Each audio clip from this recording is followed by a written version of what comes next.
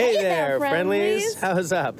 Cody and I are out in the sort of woods right now. We're gonna do, excuse me, 3 knife safety rules for you. They're not specific to teaching kids to play with knives, but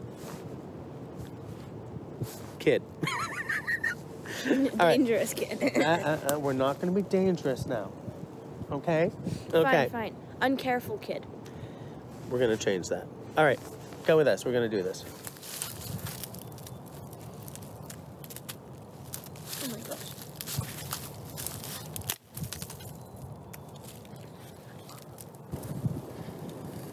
Ooh, the shavings are made. Hey, Cody, can you come here for a minute? Sure. Oh, wait. Good.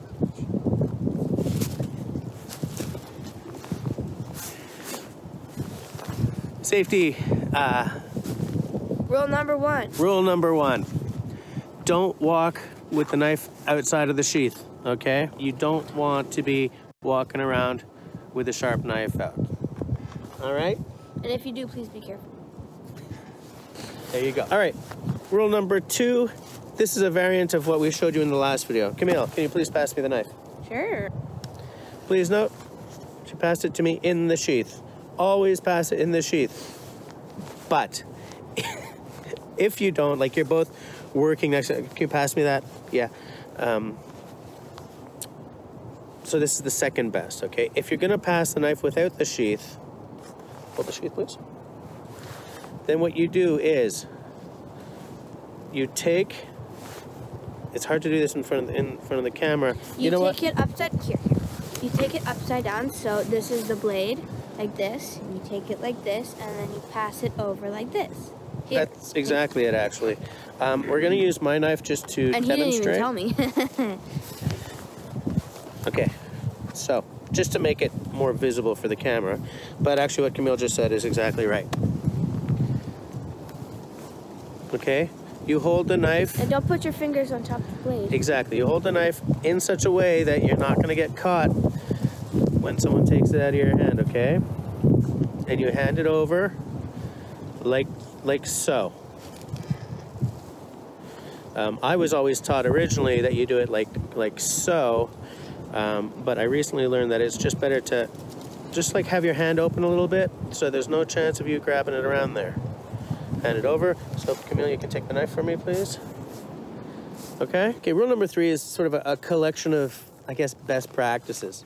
So Camille, show the knife up. Hold the knife up.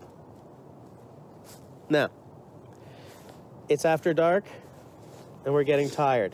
Do you use a knife? No. Exactly. It is absolutely a best practice to not go using your bladed objects. It's getting dark.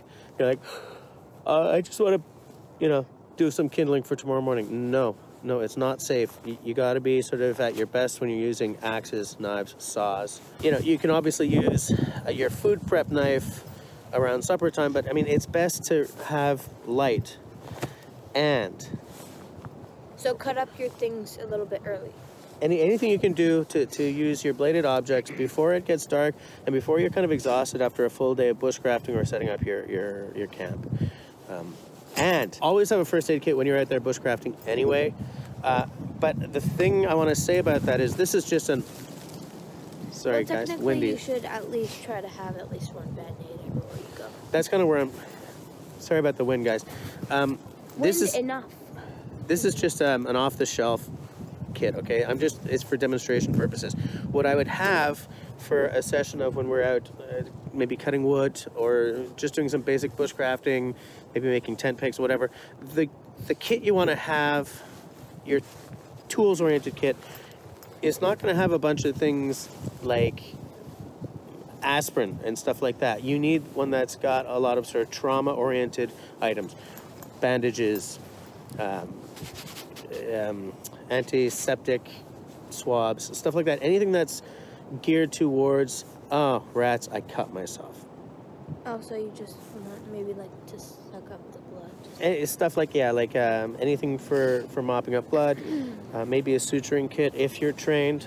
I'm not, so I go heavily for Band-Aids and bandages. But yeah, those are just some real basic safety stuff. When you're setting up your first aid kit, buy everything in duplicate. One to train yourself or to practice, one to use when you're out in the bush. The wind. Beautiful, beautiful. Beautiful. Wind. Beautiful, beautiful. Wind. Okay, that's all she wrote. Thanks for hanging out with us for this little knife safety video. If you like what we're doing, do the following 3 things. 1, comment down below. We want to know 2 things this week. The first is, would you like for us to make more of these knife safety videos? second thing, you guys can think of some light bushcraft challenges that you might want to see us do on video, like simple stuff, 1-stick fire things, nothing like Dangerous. nothing dangerous and nothing that's Too extreme. build a shelter or something. We don't have access to land for that. But yeah, let us know if there's anything you want to see. Aside from that, please share this video. That helps me more than you could possibly imagine. And the last thing is, leave us a smiley thumb if you like it. if you don't like what we're doing, then leave us A smiley thumb. a frowny thumb. Frowny. Thanks for watching, guys. Bye-bye. Bye.